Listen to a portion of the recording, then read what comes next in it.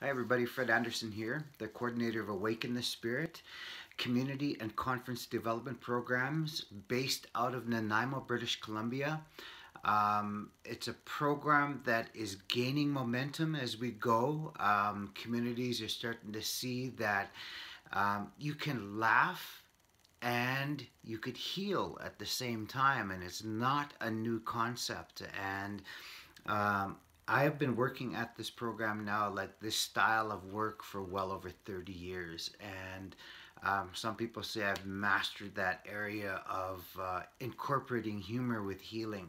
We always tell people if you laugh in recovery, you'll last. If you laugh in your relationships will tend to last. And a lot of our communities and organizations, because we deal with people on a daily basis, sometimes we lose that spark that we had when we first started. Just like a relationship. Do you guys remember when you first got together, what you did, and you invested in that relationship? You dressed nice, you looked after yourself, you made sure that there wasn't a flaw on you. 10 years later, we don't look after ourselves like we used to, kind of let ourselves go, don't say I love you as much as we used to. That's the same thing with work. Sometimes people get complacent at work, and I want to keep that spark alive, because the only way that our communities are going to change is when the people, as caregivers, go to work every day with the feeling that I'm going to make a difference, that I'm going to change the community, that I'm going to do the best that I can every day. And if you lose that feeling, do you remember when you first got your job, you're the first one there and the last one to leave? And years later you go, that's not on my job description. Why do I need to do it? We kind of get complacent. We leave early. We don't do our work like we used to do. And I really believe that if I'm going to make you know what, in my lifetime, I see in my lifetime where many of our communities won't need me anymore. Where my job as a caregiver, and the job should be of any caregiver, is to work yourself out of a job where we don't need you anymore. And I see that, and I tell that to my community when I go in. I say that my job in a sentence is always do more than what you get paid for. That's my workshop in a sentence too. Do more than what you get paid for. I've got multiple communities that invite me back several times because they see that I love what I do. When I go out there, the people they feel the energy and they feed off of that. And that's what I want to do with our communities. And this year, we're going to be doing a couple of different things this year.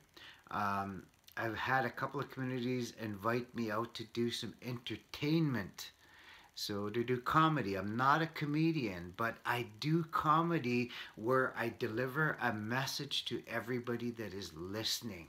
So not only are you laughing, not only are you belly laughing, but after you're done laughing, you go, oh, I kind of like that. Wow.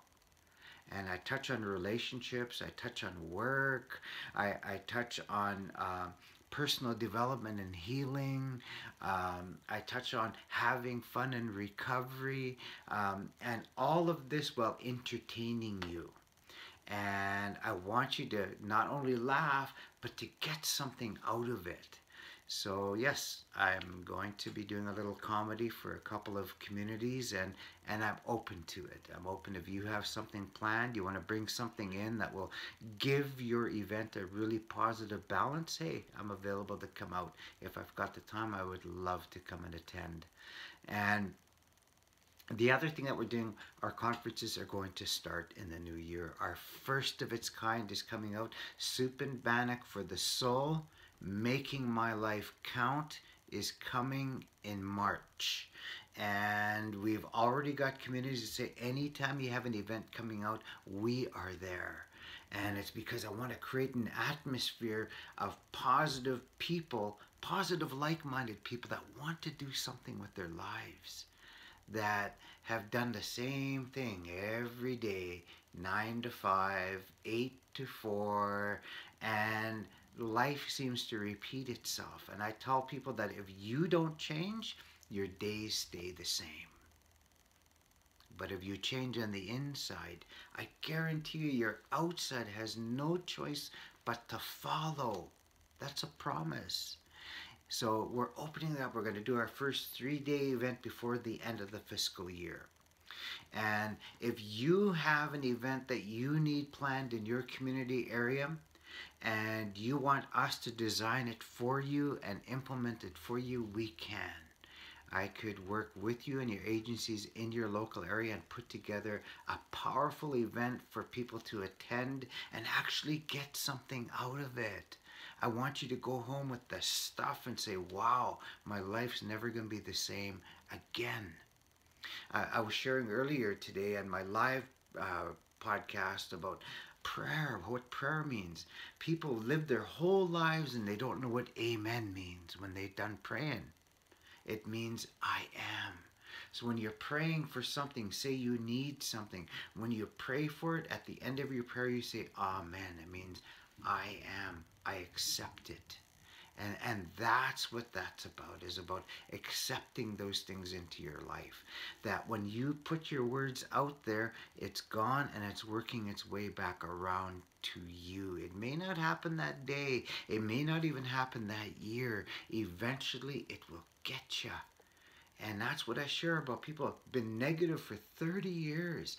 I guarantee you, if you've been negative for 30, 40 years, you've probably got arthritis, you probably got stomach problems, you probably got heart problems, you probably got migraine headaches, you probably got back problems, your lower back is constantly going out because you're worrying all the time.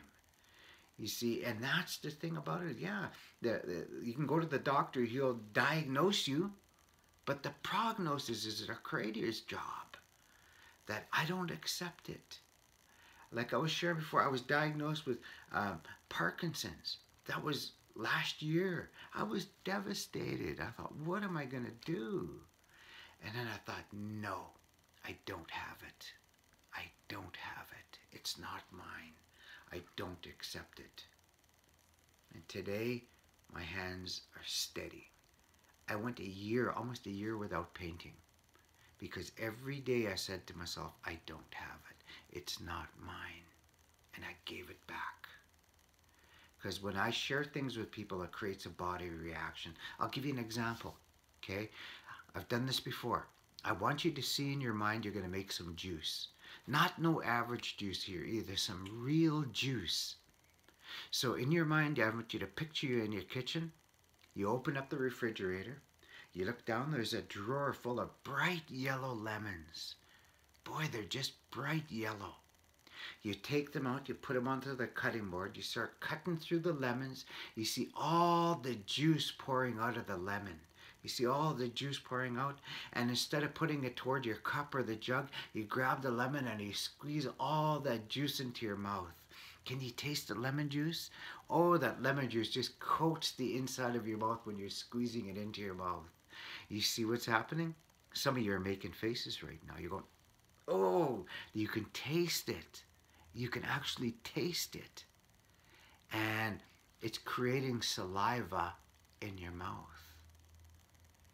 And that's proof that when you put a thought out there, it creates a body reaction.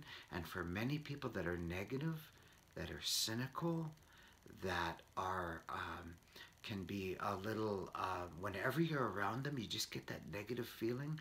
It will make your body sick. It even creates acid.